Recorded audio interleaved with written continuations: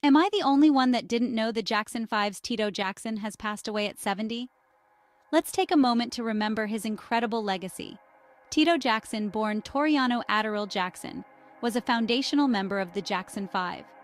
Known for his masterful guitar skills and soulful background vocals, Tito helped shape the sound of one of the greatest Motown groups in history. The Jackson 5, featuring Tito alongside his brothers Jackie, Jermaine, Marlon, and Michael, brought us unforgettable hits like ABC, I Want You Back, and I'll Be There. Their musical journey began in Gary, Indiana, under their father Joe Jackson's guidance, before skyrocketing to fame. Tito's sons TJ, Taj, and Terrell announced the news, expressing their profound shock and sadness.